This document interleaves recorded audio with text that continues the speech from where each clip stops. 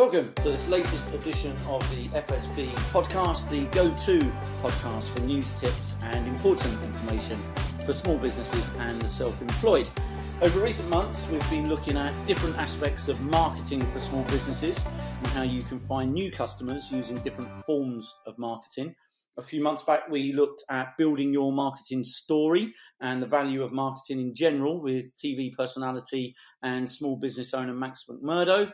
And last month, we looked at using social channels to promote your business organically, how often to post, what to post, and things like that. This episode is the last in our mini-series on marketing, and we'll look at digital marketing, in particular, how you can reach new audiences using paid media. To talk about that, I'm joined by Steve Cox from Planit, that's spelt Planit, Planit. Which works with a number of small businesses to help them run paid digital campaigns. So we're going to look at that now. Hi, Steve. Thanks for joining. Hi, John. How's it going? Yep. Thanks for having me on.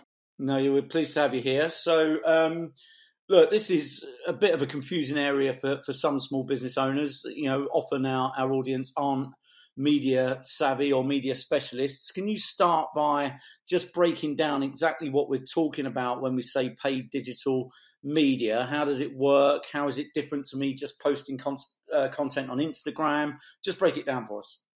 Sure. Okay. So we kind of, in the most simple terms, paid media is advertising that you pay a platform or a media owner for. So a media owner in the olden days would have been a newspaper, a radio, local press, a billboard, those sorts of things. Increasingly, people's first foray into paid media is through digital marketing, and that will be advertising on something like Facebook or Google or Snapchat, Instagram, those kind of things. The difference really between paid and posting or anything you do that doesn't cost any money typically is referred to as organic. It means you go and do something on your own social feed or something that generates some interest without paying a media owner any money.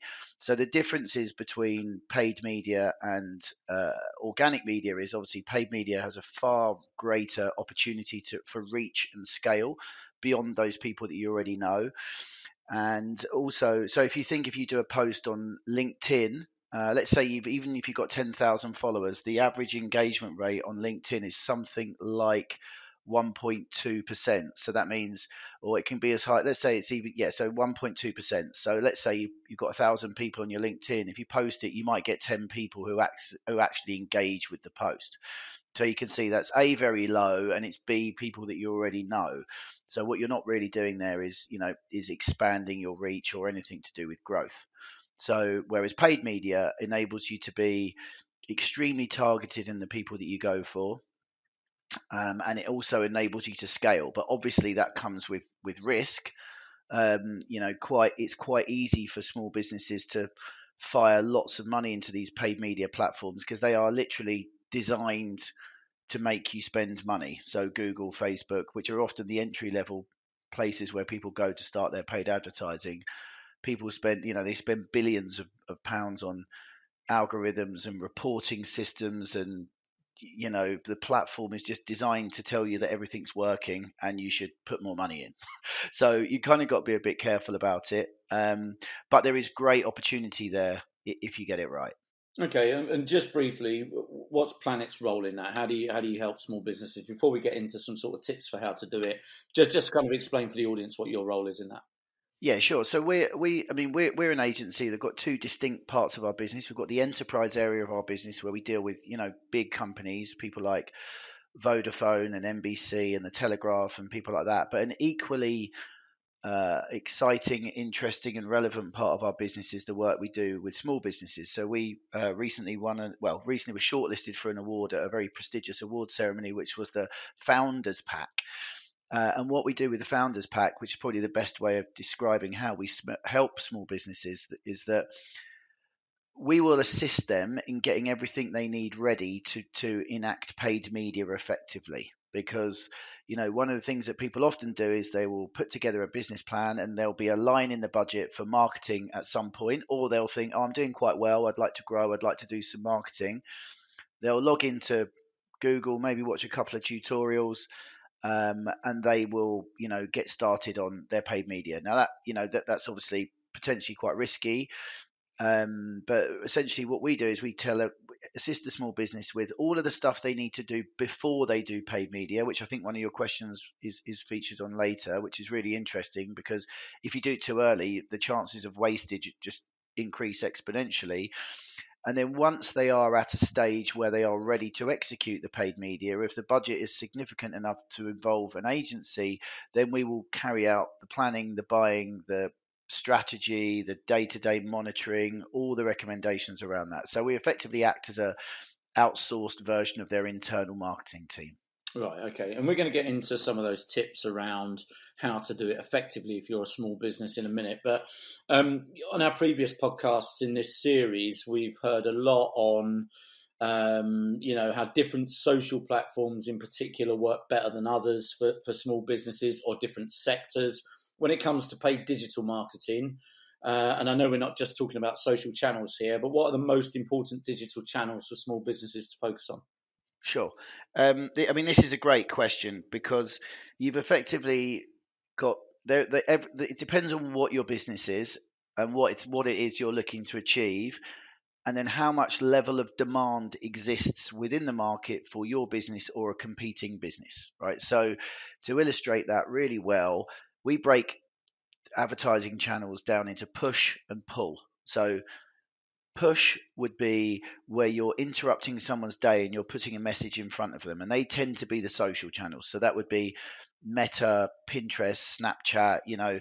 Somebody could be doing anything. They could be scrolling, looking at pictures of their grandkids, looking at stuff to do at the weekend, and then all of a sudden they see an ad that says, "Oh, try this product or try this service." So that's kind of push, and those channels are really good for anything where there's a lower value kind of impulse purchase. So like retail, you might be stopped in the middle of your day by an outstanding pair of shoes, or as the ones that keep targeting me are the kind of strange featured trouser adverts that you get on Twitter. I always find them quite engaging, but probably says more about my body shape than it does about the advertising. But then you've got, so those sorts of things will interrupt your day, and you will go, okay, that stopped me, that's interesting. And it's all about stopping the thumb on those channels. So if you've got something that somebody doesn't necessarily need, but they might want, the social channels are really good. You can use video, you can use really engaging images, you can do all those sorts of things. You can stop them. And if your price point is low enough that it's not going to break the bank, then you might make that sale really quickly.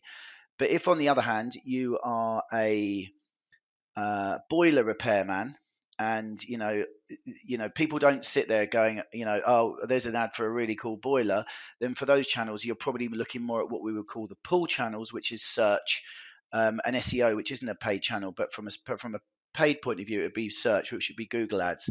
Now, remember, Google Ads is quite interesting. If you're really, really new to advertising, you might not even know that search ads are actually ads. A lot of people don't necessarily know the difference between a paid ad and a non-paid ad on Google. Whereas effectively what you're doing on Google is you're paying to make sure that when somebody does search, you're kind of higher up in the hierarchy of demonstrated ads. So if you are somebody just at the most extreme scale, if you're like what we call the broken boiler type campaign, then you need to be in search.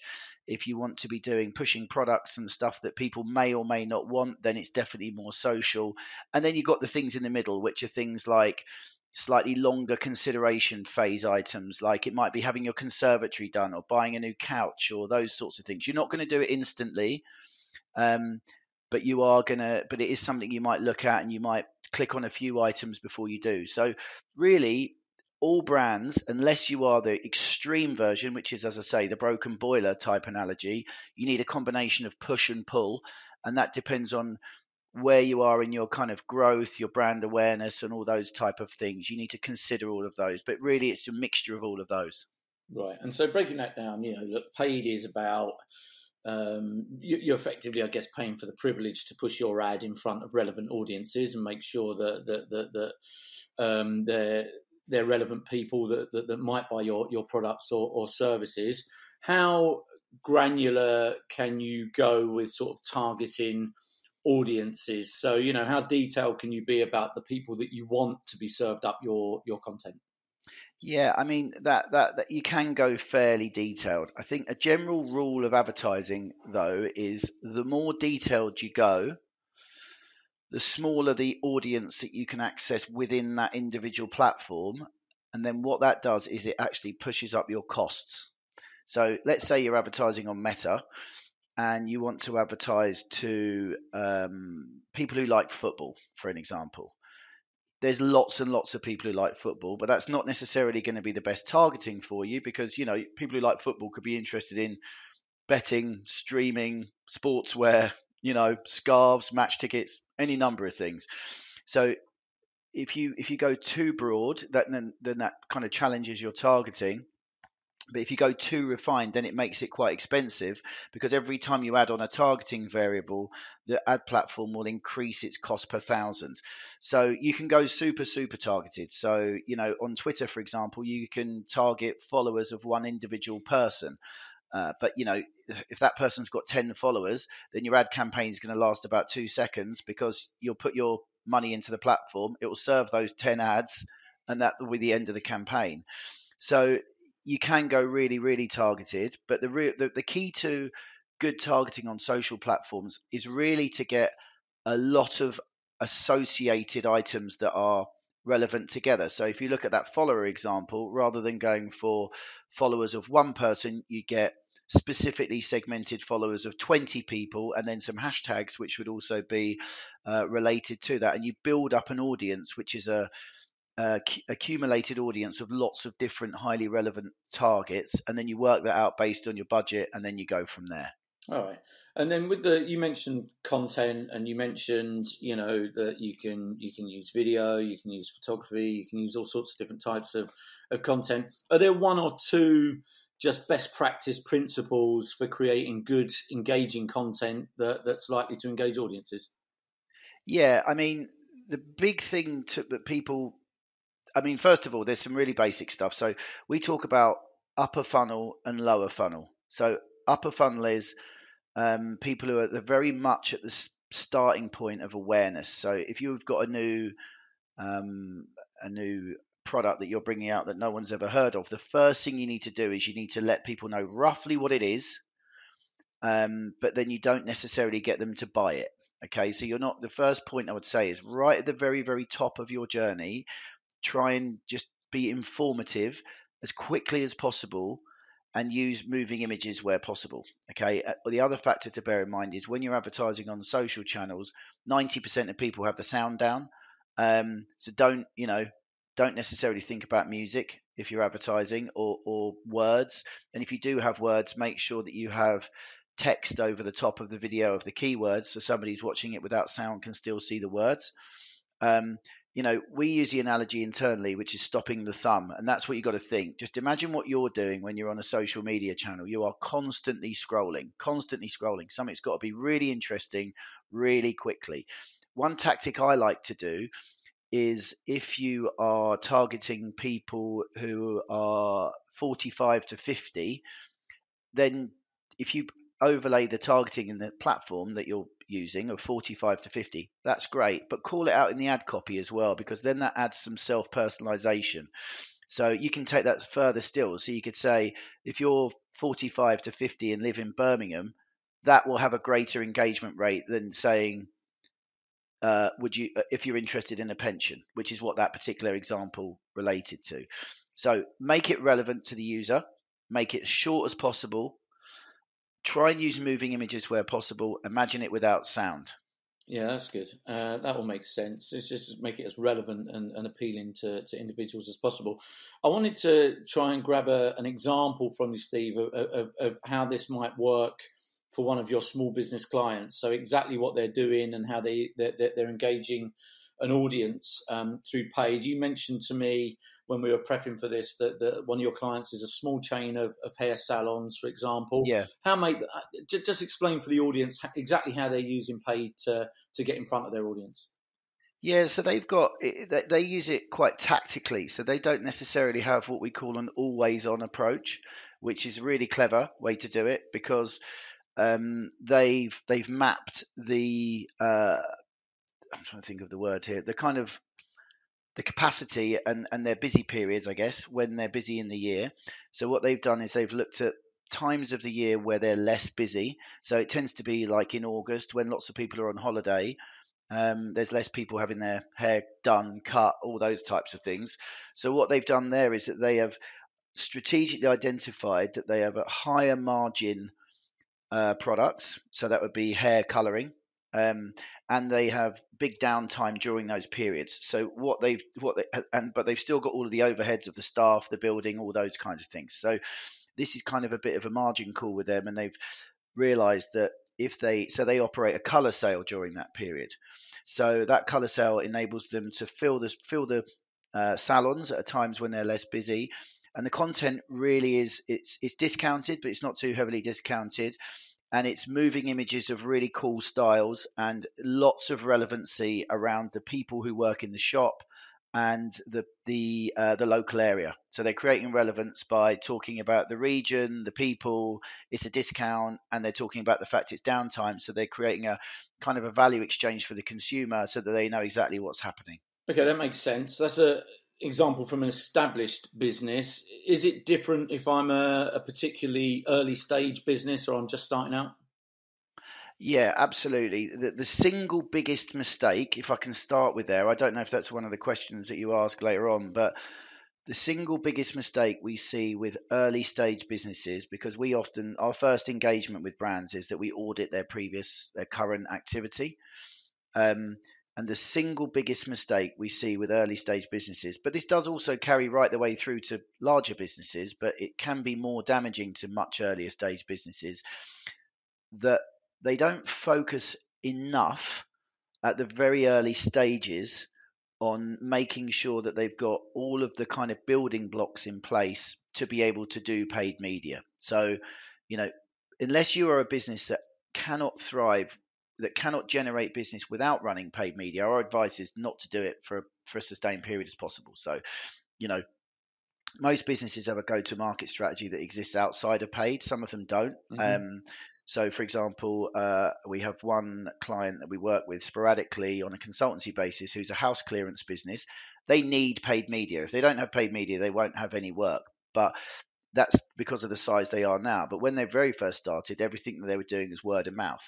So the tips that we've really got for smaller businesses are: invest in either your own personal research or getting a specialist or a consultant in to give you all of the building blocks that you can put in place to create a proper digital business, which is, you've got to do things like, you've got to make sure all of your Google Analytics are tracking properly. You've got to make sure you've got all the relevant ad platform pixels on the site. The biggest one that is email marketing. Most people do paid media and then go, okay, now it's time to do some email marketing because I've got an email list. Well, actually, your email marketing should be in place stage one, because actually, as you're getting those people to your website, you've got to show that value proposition. The other thing that smaller businesses need to do, because they've got less of a brand, is tell their brand story, depending on the type of business it is. People might think that if you are a boiler repair guy, you don't have a brand story. You just got some boilers and some prices. Well, actually, your brand story might be that you used to work for British Gas. You are extremely well trained. You're a family run business. You've lived in the area. You've been working with your customers for 10 plus years, and all of your recommendations to date have been word of mouth. That's an amazing brand story, and we'll give people that kind of trust and that sort of social proof. So moving on to social proof, we'd say, get your customers to say good things about you. Customer service goes a long way. People still buy from people. Old school things like testimonials still work absolute wonders. So if you can spend half an hour to an hour a week on your website when you're at that very early stage of things, it really is money well spent, because constantly updating, Google likes it from an SEO point of view. And it's just a really good way of increasing that organic reach. The other factor is as well, that just touching briefly on organic reach, is search engine optimization is considered a bit of a dark art. We don't do it. We're a paid media agency, but all search engine optimization actually means is, a lot of the time for really small businesses, is going onto your website, going onto the meta tags and labeling the pages as to what the content is on the page.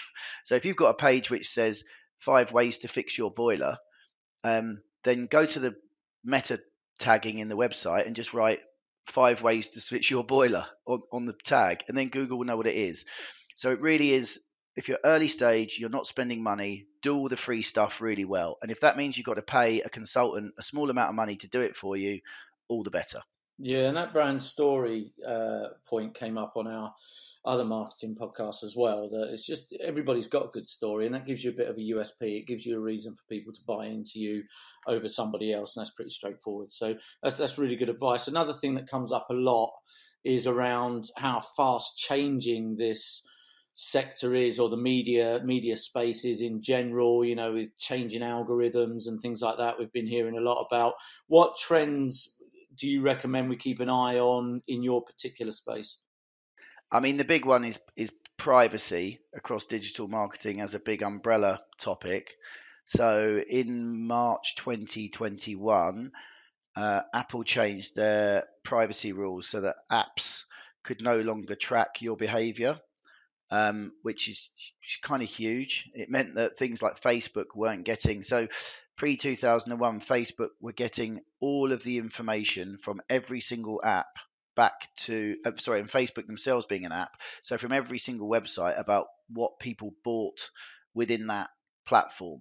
So things like, so Facebook was doing a lot of the work that traditionally marketing teams would have had to have done. So like, classic example of that is, if before 2001, if you were on a website and you added a pair of shoes to your basket but didn't purchase those shoes, Facebook would get a message saying Steve added these shoes to his basket and didn't purchase these shoes.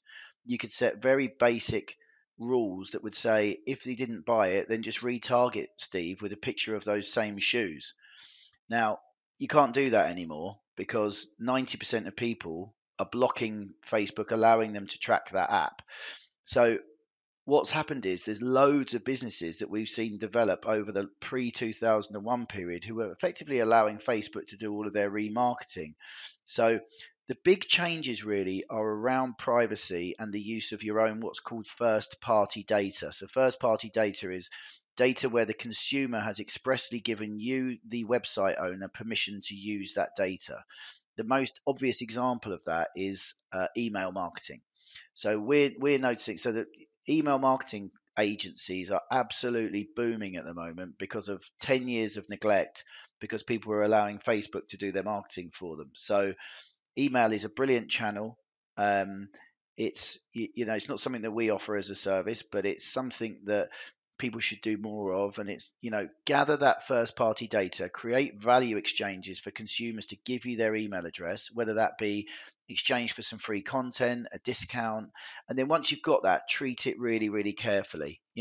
All of the algorithms and all those kind of things, they're changing all the time. But I think for the small business audience, without getting super duper technical, that would be my biggest tip. The other factor is as well that all the platforms, Google, Facebook, all of them are increasing their use of AI and automation, which actually, if you kind of do a bit of research, should make them easier to use. However, there are risks inherent with that, because by setting a machine to go and do your optimization for you, you do run the risk of optimizing to the wrong thing. So a classic example of that is if you're a lead gen business, Google can optimize to generating leads, but unless you feed your data back into the platform of the people that have actually converted, it won't be able to optimize to those people who've actually bought your product. So your cost per lead might go down, but your cost conversion might go up dramatically. So my advice to a small business is upload your leads to Google, but just be aware of everything that you're doing. And just keep up with the rules yourself. There's loads of really good, easy blogs and things like that to use that will give you lots of advice. There's a brilliant traffic website for in the US called Perpetual Traffic, which is all about paid marketing, particularly, and tracking and optimization and algorithms. So if you're interested in getting into that, that's a brilliant podcast. The other one, which is the Paid Search Podcast, which is another US based podcast about paid search, and they also have another one called Paid Search Q&A, which is 7-minute episodes which deal with specific issues. So they're really, really useful. the paid search one's also quite good for getting to sleep if you're awake at night. Very good. All right, brilliant. And just two couple more really quick points, really. Measuring success. How do you know that it's working? Beyond sort of sales going up and things like that. Is it easy to track if you're getting good results for this, and you should continue? Yeah, I mean, this is possibly the thing that we talk about the most with our advertisers, because since iOS 14, what's working is the hardest thing to figure out. It's really easy if you're just doing Google, for example. So if you're just doing Google, is Google working? Yes, Google is working. If you then start to add on other platforms, so now I'm doing Google and Meta, okay, well, which is working? Because both the platforms are designed to extract money from their advertisers, and they both have their own what they call attribution windows, which means whether or not they claim the sale. So if you add up the sales you get from Google, Facebook, Twitter, and Meta, it'll be more sales than you can see in your back end system, which is something that we always have to explain to small business owners, that that's how they track. So if you're using either your own Google Analytics platform or Shopify or Magento or your own billing system, that will say 100 sales. If you add up the sales from all of the different platforms, it might say 150. And that's because that sale has been touched by two or more channels. So they're kind of both right, but they're not right from the business's point of view, because in your mind you're paying twice, but actually what is happening is there is multiple touch points on the way to a sale. So customers, if you think about how you buy, you might research on Facebook, you'll have a look on Google, you'll look at a blog, you'll get an email, and then you'll purchase. So all four of those platforms will take the credit. Yeah, so they're all claiming the credit, but you're actually only seeing the one sale. Exactly that. So there's ways of doing it. It depends on the scale of your spend and the mixture of your investment in media. So if you are, if you're not spending very much, then my advice is just use what you can see in platform and then kind of cross tabulate that with what you're seeing in your own systems and then make a bit of a gut feel judgment. Yeah. Right. A lot of founders will know whether marketing's working. It's quite astonishing. Like the kind of media planners we have are amazed at how close to the numbers the average small business owner is. I mean, it's my business, so I know that feeling completely. But if you then start to get to a phase where you're spending £25,000 on marketing across a few platforms, then we would recommend you look at some sort of attribution platform, which is another whole nother topic. And if anybody wants to talk about that, then just message me.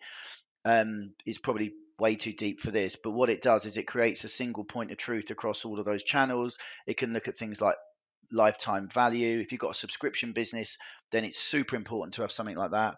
But yeah, there's a whole heap of ways you can do it. And again, perpetual traffic, if you just go to that podcast and then just search for an episode on attribution, and you will be able to find out everything you need. Amazing. It's fascinating stuff. I guess the final big question that our audience always wants to know, not least given the huge financial pressures that we're all under right now, is how much this costs.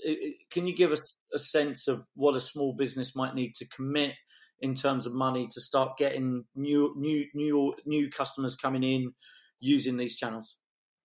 Okay, cool. So if you were to do it independently without an agency and to do it yourself, you can probably, if it's a search campaign, you can start with quite low levels of spend. You can start off by bidding on your own brand, which a lot of people think is crazy. People say, I would have got it anyway. Well, you wouldn't necessarily have got it anyway, because there'll be other people bidding on your brand. You might not have a high quality score. So bid on your own brand, I would say, as much as people feels totally counterintuitive. Why would I pay Google for someone who's already searching for my name? Well, two reasons. Number one, the cost of your own brand, if you're a small brand, will probably be like 20p a click. And you might as well do it as a defensive position to stop other people bidding on it. So you can start off really low. You can start off on Facebook or Meta or like £50 a day. And you can get a bit of a sense as to whether it's working. So yeah, I mean, I would say if you do want to start it yourself, then you can start off with a relatively small amount of money, a few £1,000s a month, that type of thing, But if you wanted to use an agency like ours, we look to work with agents, with brands that have an appetite to spend sort of £10,000+ a month on media. And we've recently launched. So I mentioned the Founders Pack, which we were shortlisted on. We've recently launched another pack where instead of engaging in a full paid media engagement, people can come to us, and for a smaller amount of money, we can run an audit and come up with a marketing plan and a set of budgets. And that typically takes 4 to 8 weeks. And then at the end of that 4 to 8 weeks, they can make the decision as to whether or not they want to move into a paid media kind of management and optimization phase. We help brands, do that for investment decks, business planning, all that kind of stuff. So yeah. That's brilliant. Steve, that's really interesting and debunked a lot of hard to understand issues and messages around that. So thanks for sharing all of that. It's been really interesting. That brings us to the end of this episode of the FSB podcast on tips for digital marketing. And I'd like to thank Steve for giving up his time and sharing those tips and that guidance. I'd also like to thank our audience for listening to this episode and remind you that you can subscribe to the FSB podcast to receive regular updates and guidance on the big issues facing small businesses. And please do also remember that you can find a whole host of additional webinars, podcasts, and other content on the FSB website at fsb.org.uk. Many thanks. Yeah, my pleasure. Bye-bye.